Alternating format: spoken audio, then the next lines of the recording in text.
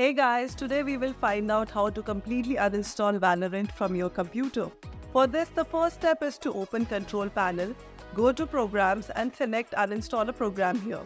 Find Valorant here, right-click on it and choose Uninstall.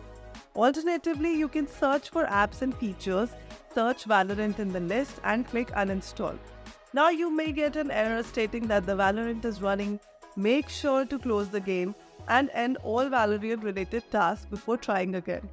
So for this, try uninstalling it again and you can now navigate yourself for this to the folder it was located in, and if Valorant is no longer present there, then it has been successfully removed.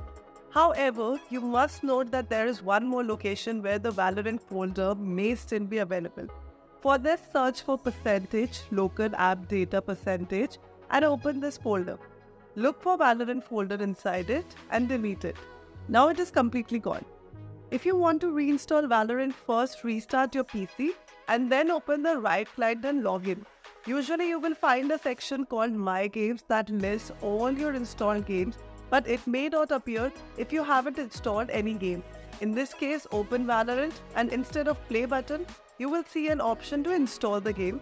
So that's how you install Valorant once again and restore it.